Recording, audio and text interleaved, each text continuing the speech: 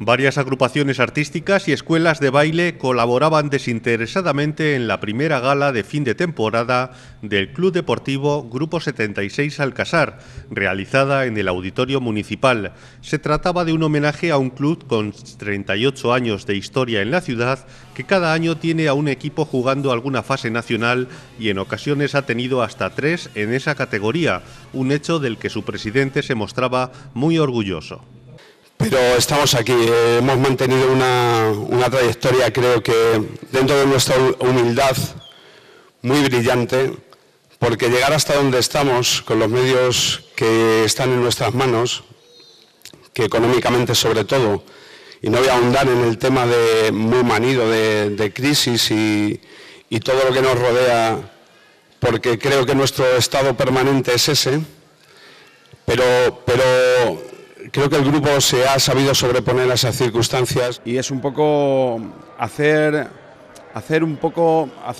nosotros mismos un pequeño homenaje, pero también para que ese reconocimiento se vea de cara al exterior, que creo no es por ser onanistas ni por pensar solo en nosotros mismos, sino simplemente es porque creo que nosotros necesitamos, igual que la localidad, igual que los jugadores, esa notoriedad.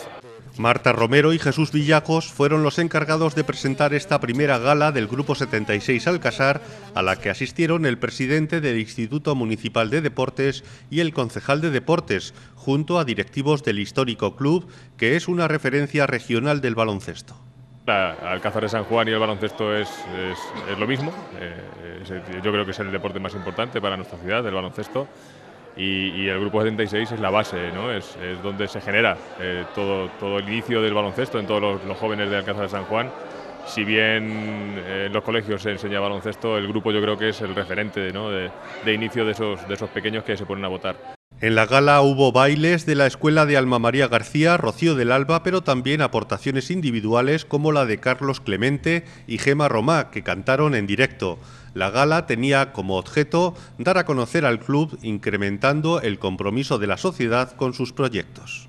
Me pareció una buena iniciativa para incentivar ese club, ese gran club que es el Grupo en Alkassar San Juan, y ese baloncesto que se vive y está en Alkassar San Juan. Y yo daré daré enhorabuena a Alfonso, a todos los integrantes del grupo por esta gran noche y a todos los colectivos también que han participado. Ha sido todo un placer estar con ellos. Los representantes institucionales expresaron su apoyo a este club que, entre otras cosas, se encarga desde hace años de la Escuela Municipal de Baloncesto, manteniendo la cantera. Club con tantos equipos, con tan buenos resultados, el ayuntamiento tiene que estar ahí, tiene que estar apoyando a todos los clubes que hay, como no puede ser de otra forma, pero tenemos que cuidar nuestra cantera. Yo siempre he dicho que el deporte, y en este caso deporte base, el deporte de los más pequeños es lo que más hay que cuidar, ¿no?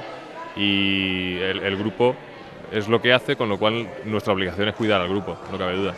Además de los sucesivos cuadros musicales, los concejales presentes, el presidente del club, el técnico Javier Úbeda y la jugadora Victoria Robles entregaron reconocimientos a jugadores destacados esta temporada en todas las categorías.